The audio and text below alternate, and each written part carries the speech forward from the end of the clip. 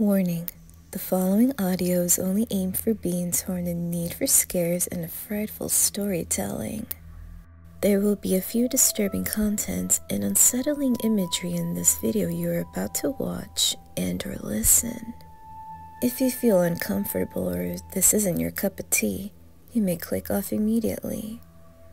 However, to the ones who are staying, go right ahead and get all cozy in your blankies, plop in your headphones. If optional, turn off the lights and enjoy this audio. Gurgles and Bugman, created by Eric Ponslee. After my last experience, my parents reminded me of another story from my childhood. When you're 5, your mind lacks the experience to make informed judgments or connect things which aren't obvious.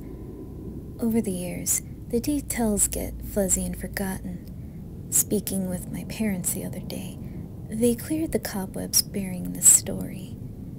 I remember now, much too clearly, the story of Gurgles and Bugman. I just started kindergarten that year. Everyone's a friend when you're 5, so I had no shortage of classmates. But coming from a poor family, I didn't get to see much of them outside of school. My parents spent all their waking hours trying to make ends meet and didn't have time to ferry me from house to house. So I spent my early years mostly keeping to myself, playing with the random assortment of knickknacks from the shelves in my room. Being short of money gave my family a habit of hoarding, so they hated to throw anything out. One particular item on the shelf was a small old-fashioned TV set, a wooden veneer box about 2 feet wide by a foot tall. It had a curved glass screen that took up half of the front panel. Beside the screen was a large chrome dial used to switch channels. At the top sat an antenna formed by 2 terribly twisted wires.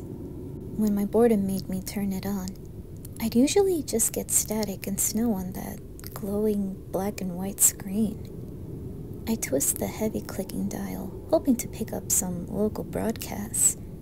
Mostly it would be some ghostly image and incoherent sound fragments.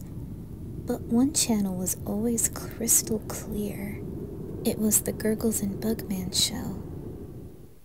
Gurgles was a clown, but not a common one. He wore a thin black suit that draped his tall, skinny body with a matching tie, and oversized novelty clown shoes to complete his distinctive outfit. His pupils were completely black, like polished ebony marbles, with no trace of white around them. Black face paint around those eyes, and across his cheeks and mouth, made him look like a manic, grinning skeleton. It was only the crazy crop of curly hair sprouting off the sides of his head that gave him a more human look.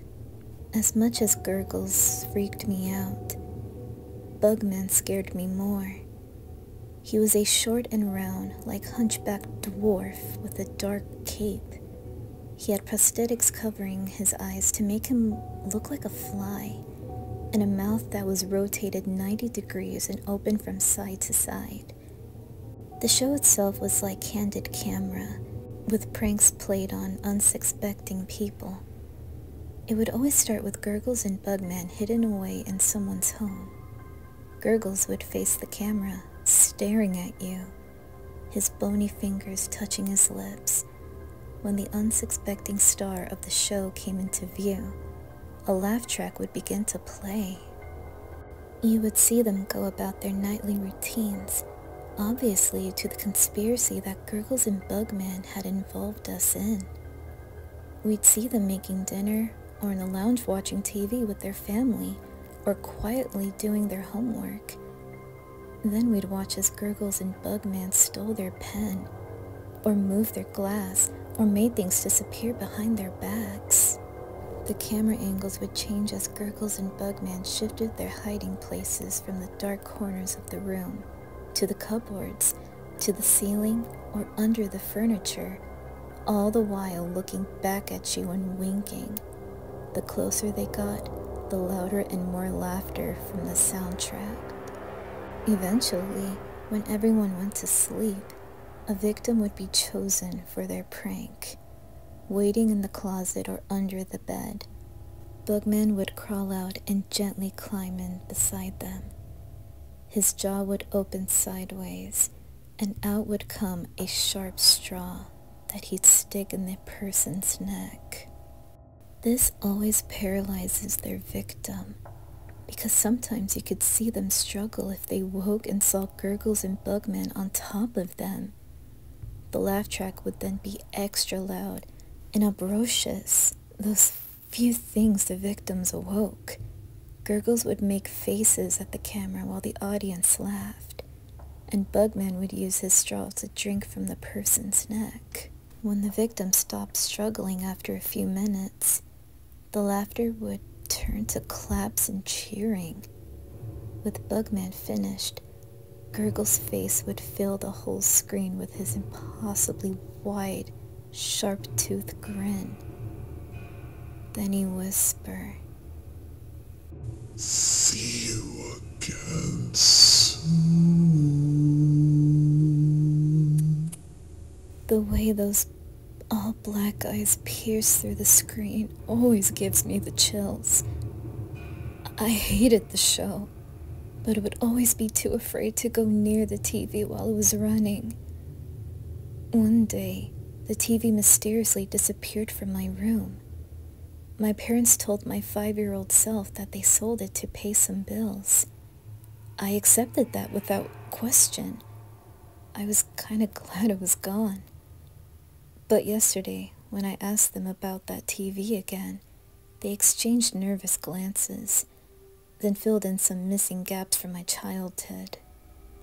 Halfway through that year, Derek, a classmate I didn't know very well, died in horrific circumstances. He was murdered in his bed with a stabbed wound to the neck. No evidence of a break-in was ever found, so his distraught parents were taken into custody as our primary suspects. They denied all the allegations against them. At the time, Mrs. Nolan, my teacher, told our class, I apparently explained to her that Derek couldn't be dead because I saw him and his family on the Gurgles and Bugman show the day before. When Mrs. Nolan mentioned to my parents what I'd said, they had immediately taken the TV from my room, driven it to a junkyard, and had it burned to nothing but ashes and molten metal. That TV was in my room because it had always been broken. It was never plugged in the whole time it sat on my shelf. Whatever I saw on that screen, it wasn't from a station. So that's my story of Gurgles and Bugman. But I'm not sure if that's really the end though. After all, do Gurgles and Bugman still perform their nightly show for some unsuspecting viewer somewhere in this world? And if so, who will be their next star?